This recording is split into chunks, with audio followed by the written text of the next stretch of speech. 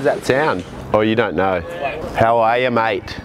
I probably should look at the 4EA while we're like into it. The opening day looks kind of smallish. It's around 2 meters, but clean as a whistle. It's borderline not going to run at box probably for those days, but main break is going to be good, so they'll probably knock off one of the rounds or whatever they can. Later in the forecast looks pretty good. There's potential of maybe a box day on Saturday, but to be safe they'll probably just surf Manies and it'll be perfect. It's just going to be rail turns I think at Manies most of the time.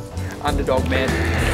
I'm going 100% on Jack Thomas, mate. He got second in the trials, been surfing with him a bunch, and he looks like he's going to be deadly. If it ends up going over to the box, Jack could go over there and rinse anyone, so he's pretty good. And also Jezza. Jezza's a weapon out there, so those two are definitely dark horses.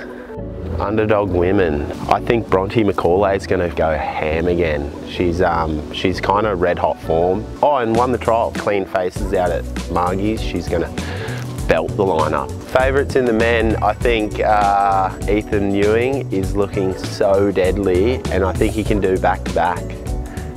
He's my top pick in the men's. But then you look at John and his history here with the waves and the forecast that's coming.